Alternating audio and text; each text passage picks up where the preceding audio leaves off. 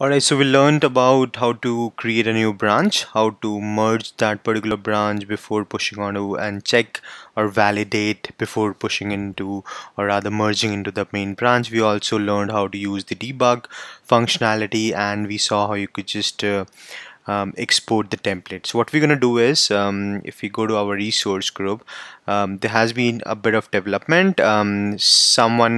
A new client has been onboarded, and they have asked us to push all of our code, whatever we have made, and we want to automate the entire process, and we want to push it to the production environment. So if you see over here, there's a production data factory exist with the same name, just that we have a prod suffix created, and we have got a prod key vault as well, where we have got the same Azure storage credential which we kept in the code red.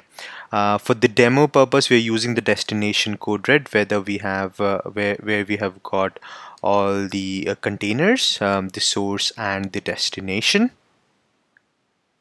And inside the source we have all the files which we wanna move from the source to destination, where we haven't got anything. Alright, so now the process is pretty much same. The infrastructure structure is pretty much same, where we have got if you go to the home and go to the resource group again, what we've got is we've got the production data factory, we've got the production key vault, and the destination code df as the production storage account. We're gonna go to our demo df, which we have been using so far, wherein we created the move template.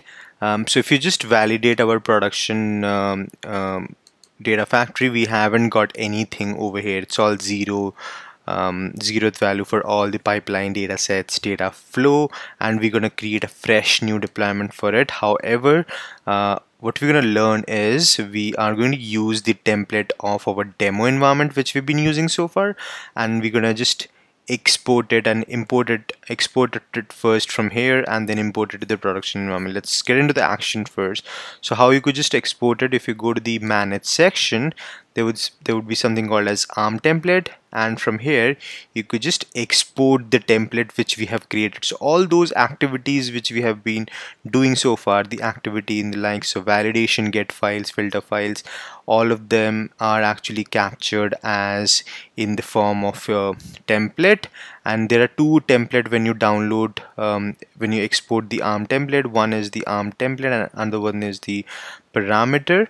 If you start looking over here, what it tells you that it gives you the name of the pipeline, and what it does, it starts with the activity. The first activity is the validation, and then we have got bunch of user properties, the parameters, how do you want to validate it, and then it says that bunch of other parameters, and then it moves to the another activity which is for each file.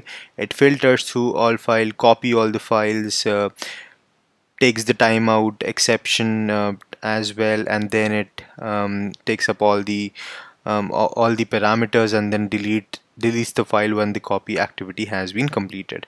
And the parameter only has got the value of your vault. This is the URL of your vault. However, we're going to use a different one for the production, and then the super secret value of your secret which we have been using. So if you go to your vault, if I go to the Azure portal, go to the vault, we have got a credential. If you don't remember, recap it for you. In the credential we have got the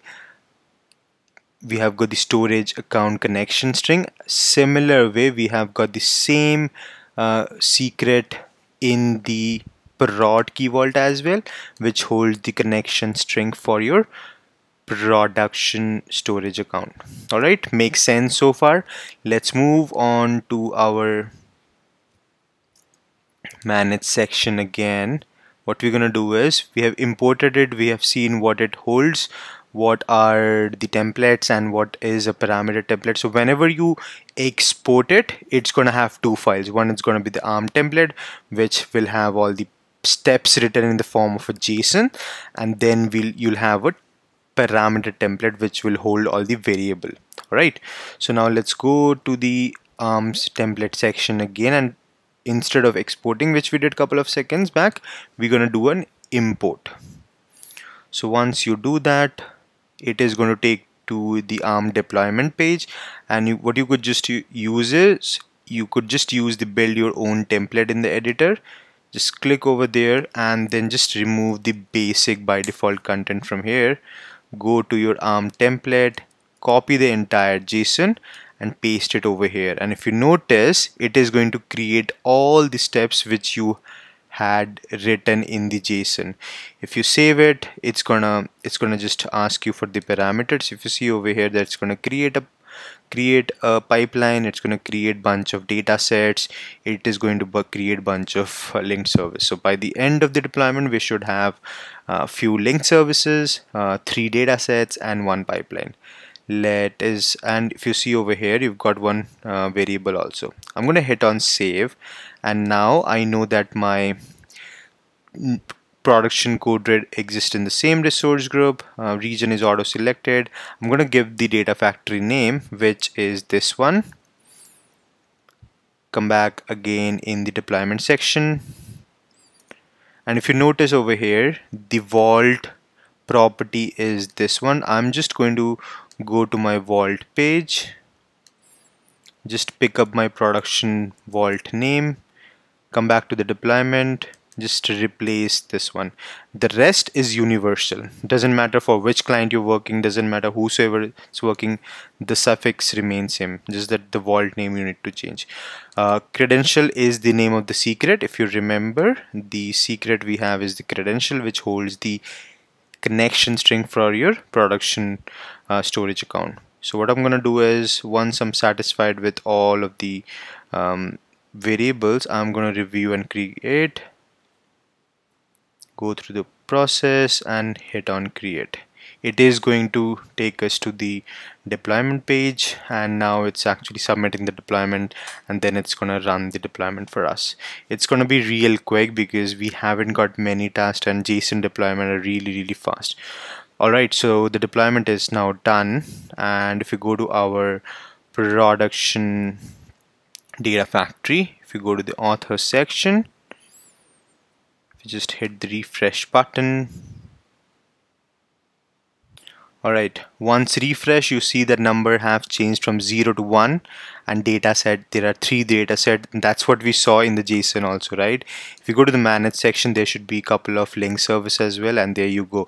You've got 2 link service which is linked with your production key vault and storage account. If you go to the author section, you should have the move files pipeline with all of these activities and steps which we defined in our demo environment. Once you're happy what you could all the steps, if you don't want to add anything new, you could just hit on the debug button and just click on OK, and that's it is going to start the pipeline. Alright, we are just at the end of the pipeline. You saw that it has deleted all the files. It started with the validation first, and all of this is happening in the production environment obviously, and then we've got the get list task which it did, and then it filtered all the file. It ran the for each function which copied all the file, and once it copied all the file and then it deleted it. Let's do a just verification and see that whatever data factory is seeing is actually happening in the background also. So if you go to the storage account and destination code df, that's what we're considering as a production storage account. If you go to the source container, we shouldn't have any of the CSV files in the location, and here you go, you don't have anything in over here. And then if you go to the destination container, you should have all the files right over here. Alright, so then you could just save it as a template, and obviously you could just publish it as well, export it as well. Right now you can't publish it because you haven't got your code repository set up for this particular data factory, but that's going to be a repeat process what we did in our code red demo df, which is more of a demo environment. So that's how you could just elevate your production to production environment from your dev or non-prod environment. We didn't have to write any code, any configuration. What we just did was use the code red demo df, and then just exported the JSON and use it for our further deployment. You could do it similarly for other environment as well and automate the entire process. Just that you had to just replace the key name of Azure Key Vault in the deployment, and rest of the process was automatically picked up by the pipeline. I hope this is going to be informative for your deployments, and going to be easy automation process for all of the environment which we have, or rather you have in your organization. All right, I'll see you in a while. Thank you.